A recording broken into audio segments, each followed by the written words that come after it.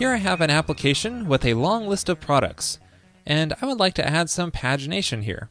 Now whenever you need to add pagination, there are two gems you should consider: will paginate or Kaminari. And at the end of this episode, I will give you some tips on deciding between these two gems, but here let's focus on will paginate. Now will paginate is a rather old gem, and it originally had some issues while upgrading to Rails 3. But now with the new 3.0 release of will paginate, it works great with Rails 3 and 3.1, so let's give it a try.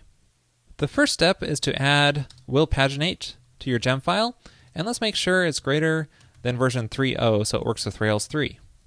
And then run the bundle command to install it. And then we can add pagination to our products controller index action here. Now in previous versions of will paginate, you would call the paginate method here on our product model. But in this case, since we're working with will paginate 3, even though this old method is still supported, I much prefer the new method of page. And then you just pass in the page parameter into here. And then inside of our index template, we can add pagination with a call to will paginate, and then pass in our collection, which is products, just like that. And then if we hit reload on our products list here, you can see that we have instant pagination, and it works fully. But the list is still pretty long because it defaults to 30 items per page, and I would like to shorten that. So back inside of our controller, we can add a per page call onto here to specify how many items we want to display. I'll just say 5 for now so we can see the effect. So let's reload our page here, and voila, that works. Now we only display 5 per page. Now let's look into customizing the way this pagination looks, because the default isn't very pretty. Well, you can do a lot with CSS, and the documentation gives you some nice examples of different pagination styles. So let's choose something like this dig pagination here.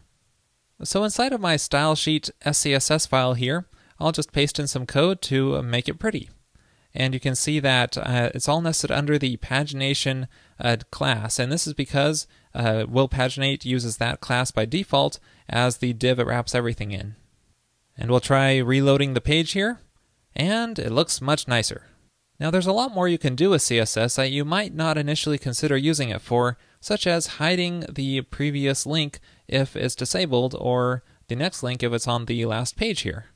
To do this, we can just change our disabled class here to say display is none. That will hide it.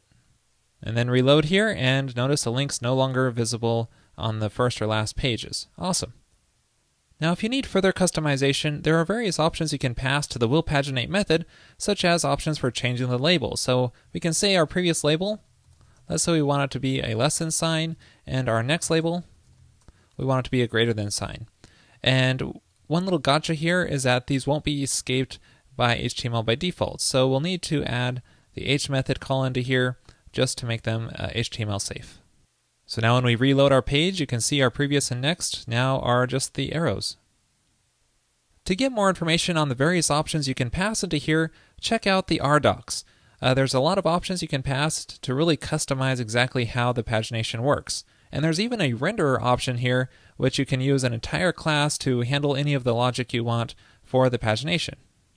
Sometimes, though, it can be easier to code pagination directly into the view instead of using a method like will paginate here. So, for example, let's say we want to just add some simple previous and next links with some information in between it. So we could just create a link here for the previous page, and then we want to change the page parameter to go to the previous page. So one way to do that is just call params.merge, and then pass in the page parameter here, and then we just want to go to the previous page.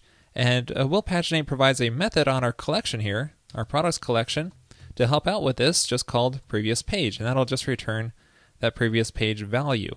Now, if there is no previous page, then we can just add a simple if statement, because it's going to return nil for that call if there is no previous page. And we could do the same for our next link here. Let's see if there is a next page. And if there is, then we want to display our next page link here. And then finally we can add some information here saying page products.currentPage of products.totalPages. And these are all methods that will paginate provides, so we can access them directly here to do some custom pagination.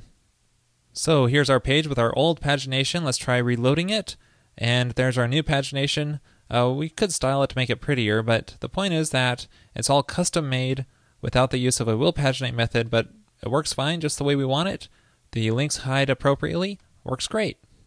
So as you can see, will paginate is a great little gem to handle your pagination needs. And I didn't cover everything here, so I encourage you to check out the README here and the wiki for more documentation. But how does will paginate compare with Kaminari? Now I covered Kaminari back in episode 254, and functionally these two gems are very similar. They both provide great pagination. The differences start to appear when you get into customizing how the pagination looks. And like I show in that episode, Kaminari uses several partials to handle the rendering of the pagination, and you'll need to override the various partials to customize the behavior. Whereas will paginate handles customization more through Ruby options, so it's a matter of which technique you prefer. One thing to note though is that rendering many partials does have an effect on performance, so Kaminari is a bit slower than will paginate, but probably not significant enough for most applications to notice this. Probably a more significant factor is that some Ruby gems depend on one pagination library over another. For example, ActiveAdmin here depends on Kaminari. So if you're using will paginate, you will have problems because the gems don't play nicely with one another. So a good idea to check through the gems that you plan to use and go with a pagination library which matches one of those.